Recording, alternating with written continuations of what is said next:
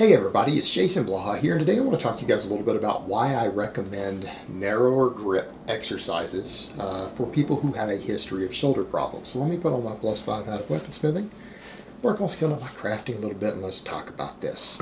Alright, you guys have noticed that when you guys watch me train Brittany that all of her lat pull downs, even pen leg rows, everything else are done no more than shoulder width. I actually have her with her lat pull downs, use the little V-bar handles. Even pin leg rows, she doesn't go wider than shoulder width. Actually, I don't either for pin leg rows because for me that's a leverage thing. But I always say in those training videos, I do this because she has a history of shoulder issues due to being a hairdresser, a makeup artist, all of that stuff that she does.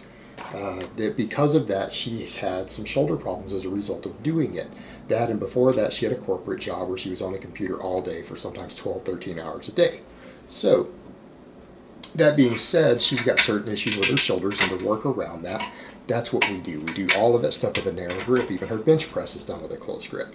And I even recommend to most power lifters training with a close grip bench press most of the year. And there are a lot of coaches out there, really good coaches, who do recommend the same thing. Now, a lot of people would say, why? What's the big deal? The big deal is that when you start going wider on exercises, let's say the bench press. If you're out here on a wide bench press, you're putting extra stress on the shoulders. What you're going to find is that it's easier to have rotator cuff injuries. It's easier to injure your shoulder over time with a wider grip. Now, a lot of people are like, well, the wider grip lets you lift more weight. It's going to build more muscle. It's better for your chest in the close grip, so you shouldn't do that. But the argument I would make is that no, it's not. The reason bodybuilders came up with that myth is not based upon science or biomechanics. It's based on the fact that most people are stronger on the wide grip, right? So if you're stronger, you must be using more muscles. And with it wider, it must work the chest more because that's why you're stronger. The chest is more involved. When it's not, the reason you can lift more weight is because it shortens the range of motion. In other words, a wider grip out here, you don't have to move the bar as far as you do here. Look at the difference. Not that the chest is doing less work on a close grip and the triceps are doing more. It's that everything's working harder. You have to move the weight a much longer distance. For some people, it could be as much as 5, 6, 7 inches difference. You're doing more work. So therefore, if you're doing more work, it's harder to use the same weight.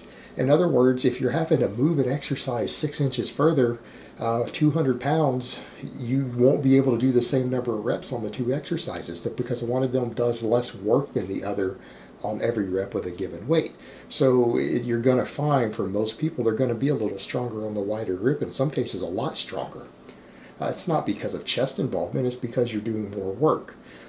So we kind of come to another point with presses there. If you can do more work on the targeted muscles with less weight, in other words, your chest and triceps have to work harder because you're moving it through a fuller range of motion, and it doesn't put the same stress on the shoulders due to the angles. You're also using a slightly lighter weight, probably 5% less weight to do the same amount of work. That puts less impact on the joints themselves. So in other words, your shoulders get less beat up because you're not putting as heavy of a weight on there. Let's say you're doing 5 rep sets, 8 rep sets, whatever you happen to do. If that's what you're working with, then you're going to use a slightly lighter weight on the close grip for the given number of reps because you're doing more work with each rep. So you're either going to have to cut the reps down or you're going to have to cut the weight down. So there's also that factor in addition to the differences in angles on it as far as the pressing goes, because pressing in general tends to be relatively hard on the shoulders over time when large amounts of it are done. It can put stress on them. That stress doesn't have to cause injury because oftentimes your body is adapting to and healing that stress, but it does put a lot of stress on there. So that makes it a valuable tool for doing that. Now with pulling, it comes to a different thing because a lot of people, when you narrow the grip on pulls, some people are stronger. And particularly, like I've talked about in the past, the chin-up versus the pull-up chin-ups, most people are a little stronger even though you're moving the weight a further distance. And that's because the biceps themselves add to the load more, and while the back works about the same amount, and therefore you end up being a little bit stronger on it. But when it comes to pulling, pulling itself is very rarely bad for your shoulder joints. Particularly if you take a neutral grip or anything in close inside shoulder width, you're going to find that most pulling doesn't aggravate the shoulders at all.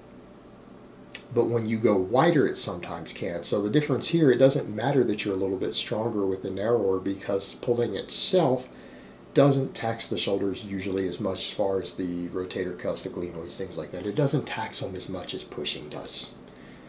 So it's not as big of a deal. The only time we run into problems with pulling is that, again, going very wide, again, wide grip pull-ups, wide grip lat pull-downs. That stuff can, again, irritate, aggravate, cause inflammation in the shoulder joints. So again, if you've got a history of shoulder problems, you need to be doing all your pulling in narrow. And again, I recommend no wider than shoulder width. You can do rows, you can do pin leg rows, you can do pull-ups with that. Again, but pull-ups though, for most people, you're going to probably do better to do a neutral grip. If you're going to do a pull-up instead of a chin-up at all, I'm generally going to lean in the direction of the neutral grip.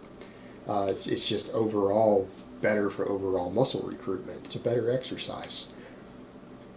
So again, the narrow grip in general is going to help you there. Now, a lot of people are going to chime in and say, well, there's a lot of top-level Olympic lifters who do use wide grips on all these exercises and they don't have shoulder problems, and that's true. Because when we talk about a higher risk and more irritation, some people are going to be more resilient to that. And the thing that you've got to remember, a lot of those champions don't have problems, but a lot of them do after they retire. But that's the other thing. People who are very prone to shoulder problems, who just are genetically predispositioned for that, which is a pretty big chunk of the population. A lot of you out there have shoulder problems from lifting a hell of a lot lighter weight than any Olympic lifter, don't you? Yeah? So you're predisposed to it. People who are predisposed to those problems don't make it in Olympic lifting.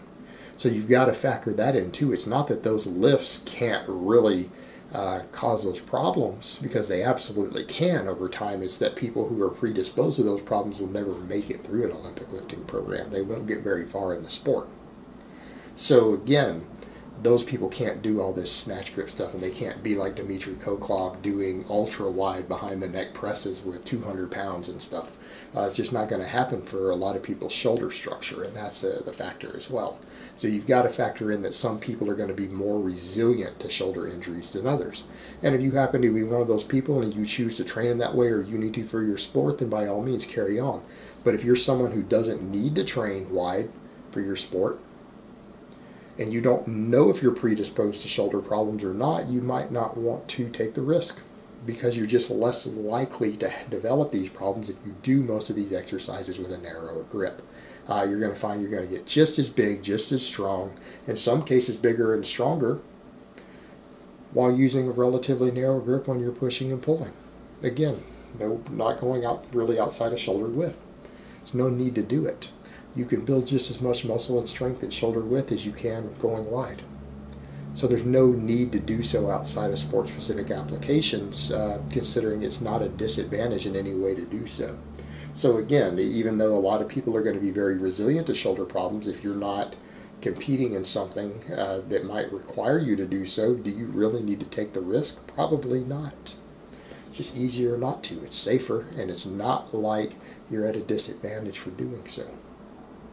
Alright guys, but that's really all I have to say on that today. I hope it's been informative, and I will talk to you guys next time.